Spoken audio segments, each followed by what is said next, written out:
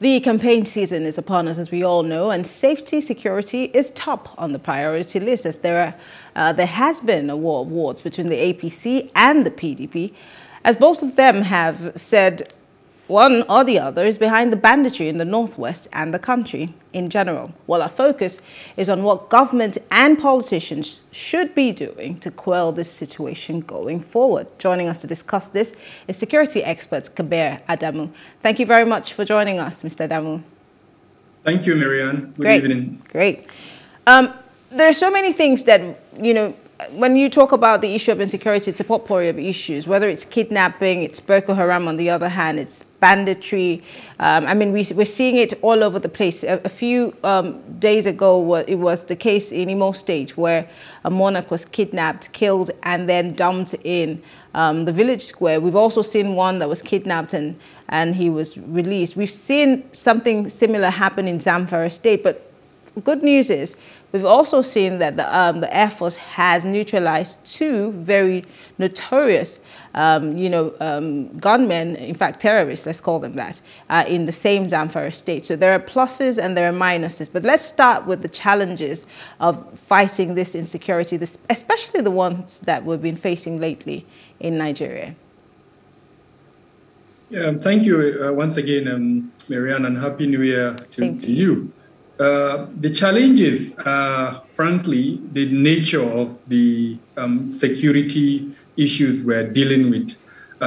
They are asymmetric, they are urban, and they are enemies that live with us that are sometimes, one and the same with the society. So a little bit difficult for, conventional approach where the enemy is aside, he or she has declared himself and is attacking you. In this instance, these are, part of the citizenry. In certain instances, an industry has even emerged that has different levels of participation, what we call a value chain. So specifically, when we use kidnapping as an example, you would identify that there are several levels of participants within that industry called kidnapping. And most of these participants are individuals that are living together with us. So that makes it a little bit difficult. But that is not to excuse the failure of especially the criminal justice system to arrest and punish offenders. So that's, I would say, challenge number two. The various, structural deficiencies within our criminal justice system that has prevented the arrest and the punishment of offenders. Our criminal justice system is, in summary, divided into three. The law enforcement component, which includes agencies like the police that are supposed to arrest and gather evidence and then present that to the second level, which is the judicial system. Now, the judicial system is supposed to look at the evidences that have been presented by the law enforcement and then prosecute the suspect, as it were. And then the last one are the correctional services. Now, if you look at all these three aspects, you very well know that they all have their issues.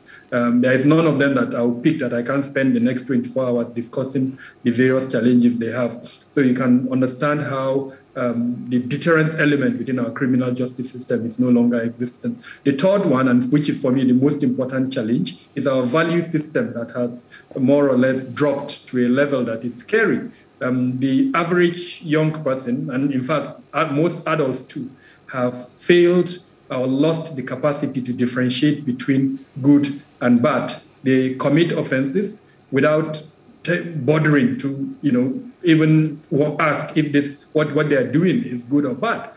People drive against traffic. People, bring in things that are illegal. They attempt to sell them. People, deal in guns. They deal in drugs, all in the name of hustling and looking for money without even considering that those things are illegal.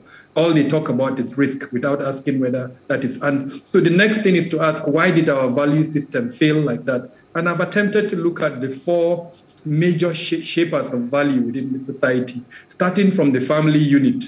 that, frankly, is not performing that responsibility of effectively, impacting good values to a lot of children. And so these children come up and end up being terrorists, end up being bandits, because they are not ghosts. They are children that come from within us. The second aspect is the school system. I recently traveled to, let me not mention the state, but the guy who picked me from the airport, who is an Uber driver, is a teacher. And I had him making a phone call. He was supposed to be supervising an exam. And by God, he had collected money from the parents of the pupils, and he was allowing them. So the person who he had asked to stay in his place was helping him to allow them to actually cheat during that exam. And when I confronted him on that, he felt it was okay. And except if we decide to kid ourselves, this is something that is commonplace. How many parents actually bribe or pay, the school administration or even those who are vigilating to allow their kids to, steal? And so what do you expect that child to grow up to be? Now, the third element is our religious institutions that are also contribute to shaping the value system. And we all know, there are so many issues affecting them. In fact, if they were playing their role, even where the first two, the family and the schools fail, then the religious bodies would be at least able to correct certain aspects. And then the last one, and I hate to say this, I hope you don't drive me away, is the media. The media too has a critical element in correcting values because based on what you put out there. But unfortunately, today, whether fortunately or unfortunately, we're in an era where the media has become so amorphous. You have the mainstream media, you have social media, and so that contribution to shaping our values has also been affected by this aspect. So in a nutshell, these are the challenges, and that is why it has become extremely difficult to use conventional means to address the security challenges that we have at the moment. Let's talk about the politicization of the whole issue, because when I started, I did say that it's been a war of words between the sitting, ruling All Progressive Congress and, of course, the opposition, the PDP. It's been, oh, you're behind it. No, you're behind it. You seem to be feeling it. No, you're not the one. So it looks more like this issue could have been easily dealt with without the politicization of the issue.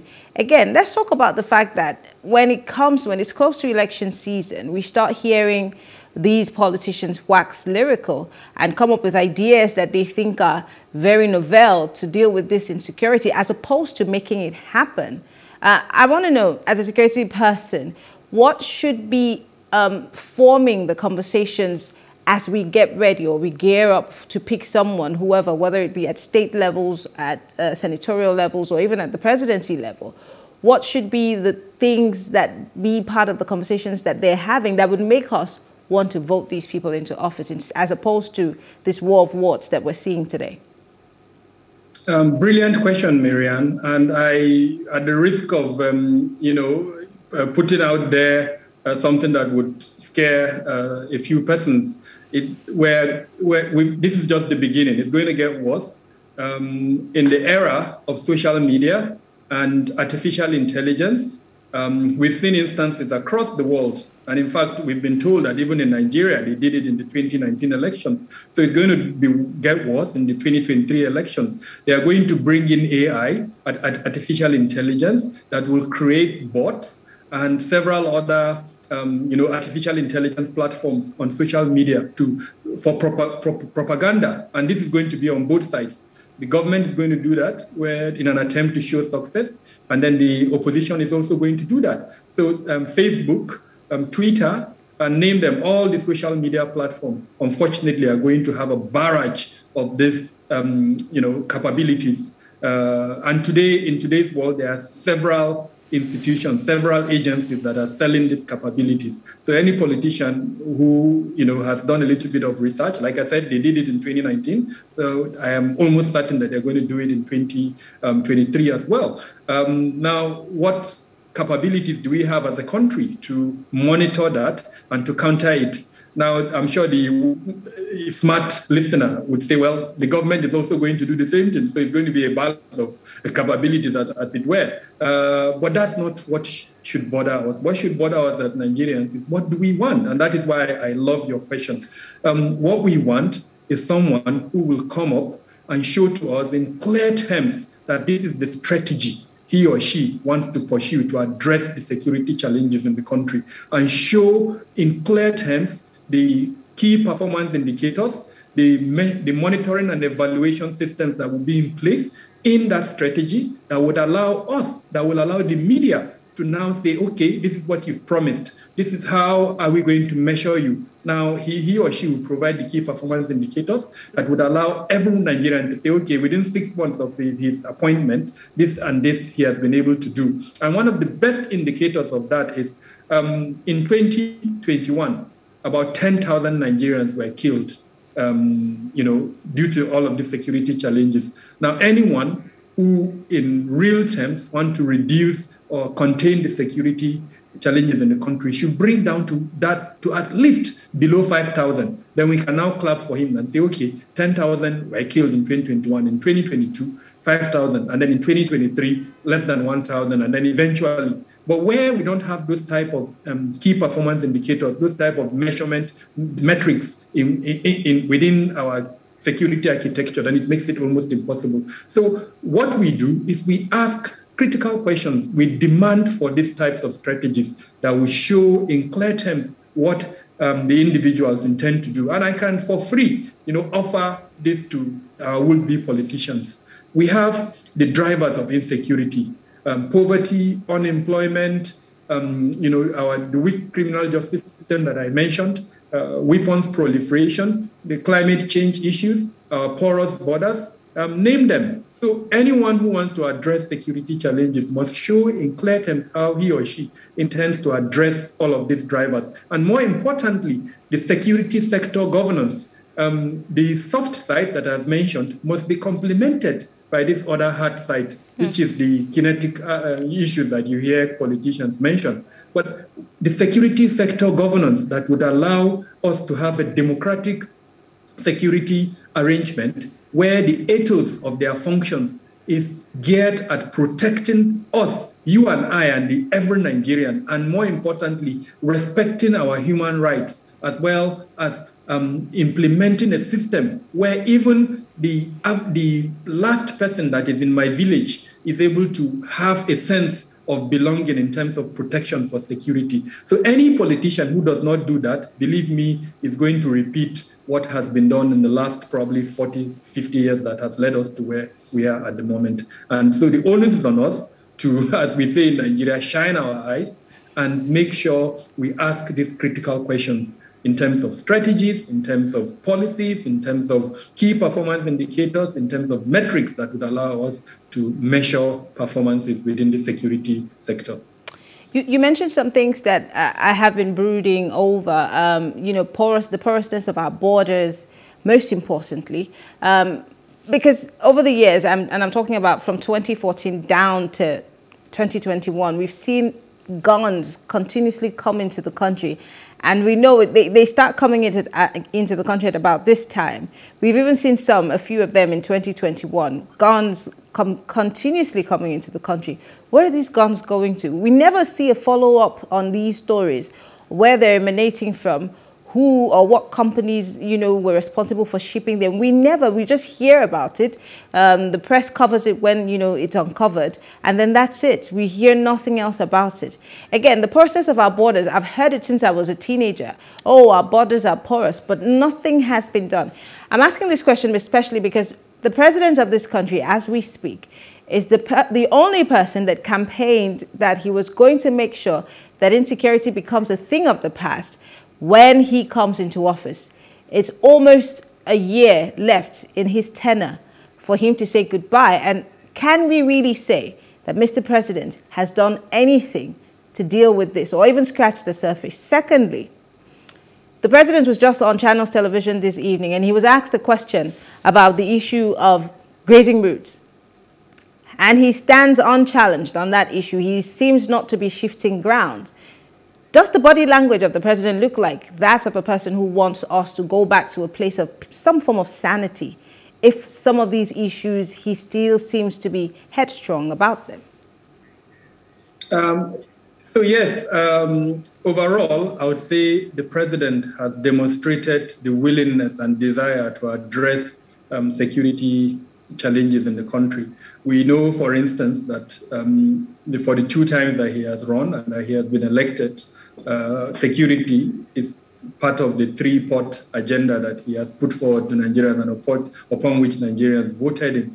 We also know that he has attempted to look at the challenges within the security architecture and in an attempt to address them. So one of the challenges is our moribund policies. One of the first things he tried to do is to review those policies. And then we've also seen an attempt by him to procure weapons. All of these are issues that, if you're going to score him, you would score him highly. But the challenge is this: how has all of these things that he has attempted to do translated into a reduction in fatalities? And that is where the difficulty is. Frankly, not so much. Despite all of these huge investments, we haven't seen a major reduction in fatalities. Yes, if you compare it to pre-Buhari time, there has been a reduction. I'll go back to 2014, precisely the data for 2013, when we saw a fatality rate of about 13,400 thereabout for 1 year alone. And it was that period that the group called Jamaat al-Ahli al-Dawat wal-Jihad became the deadliest terrorist group in the world. Now, all of that has changed. There has been a reduction, but like I told you, 10,000 people are still dying in Nigeria. These are people's mothers, people's fathers, sisters, brothers, husbands, wives, children. And it is, absorbed. It is a situation that needs to stop. We cannot, even if the figure is 500, it is still absorbed. We cannot have in a situation where in a year, those number of people are dying. So the investment, all of these successes that I've mentioned, frankly, dwarfed by these fatalities that I've mentioned. So what I would hope to see is the 2 major areas, and I'm hoping that President Buhari, I'm hoping he's listening to us. We said it on channels, so he's probably not going to listen to this, but I hope you play it some other time and he gets to listen to it. 2 major areas: improve on accountability. One of my major worries in 2001 and even before then is we've not seen instances where failures, breaches within our security are, penalized. And that is not something that we should condone. Where you have instances where there is a clear breach of trust or even a dereliction of duty, then the individual responsible for that must be penalized. So as an example, you talked about the border, which is your second question. I know that the 2 major agencies that have responsibility for border protection is the immigration and the customs in Nigeria. And you're aware that the president has even instituted an extraordinary measure that has affected several of our borders. But in spite of all of that, we're still seeing weapons being ferried into the country. And I'm not aware that anyone within the hierarchy of the customs has been penalized. Now, that is what I mean. We have to have a system where if you fail to live up to the expectation of your office, then you are penalized. Otherwise, what we do is to encourage people to continue to fail to meet our expectations and, for lack of a better word, to continue to fail us as a country. And that is why people are dying. Where there is a clear inability to meet the expectations of the office that you are heading, then for God's sake, you should be penalized. So that's number 1. Number 2, we need to introduce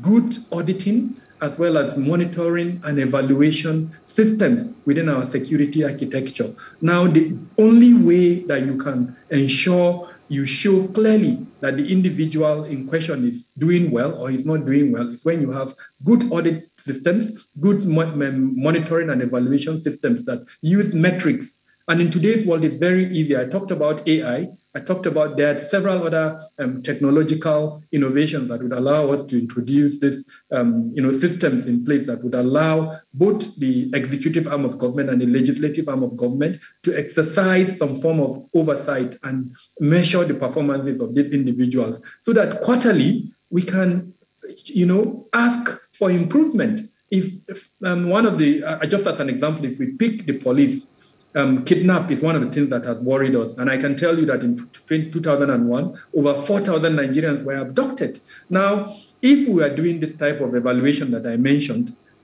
quarterly, the Inspector General of Police will come and present and show to the both executive arm as well as the legislative arm that, look, from January to April, this is the number of persons that were abducted, and this is what we have done to reduce the abduction. And where there is no success, then they know clearly that he has not succeeded, and they can ask him why. If they give him what he needs to perform and he still doesn't perform, then for God's sake, by the second quarter, they change him. So this is what metrics and monitoring and evaluation will do to us, and that currently is absent. So these two things that I mentioned would definitely, if Mr. President in the next 1 year and a few months that he has, if he's able to do these two things, I bet you would see a change. If not, then I'm sorry, unfortunately, we would look back and it would still be the same old thing. We'll still see this number of fatalities that we're seeing that is worrying us. Well, on that very sad note, because unfortunately I do not know how what the president could not do in 4 years or 5 years would be done in a year. But I want to thank you. Kabir Adamu is a security expert, and he's been speaking with us on Plus Politics. Thank you very much for speaking with us. Thank you for having me. All right. Well, thank you all for staying with us. It's been Plus Politics on Plus TV Africa. Don't forget you can watch this show again if you go on our YouTube channels, which is Plus TV Africa and Plus TV Africa Lifestyle. I am Mary Anacole. I'll see you tomorrow.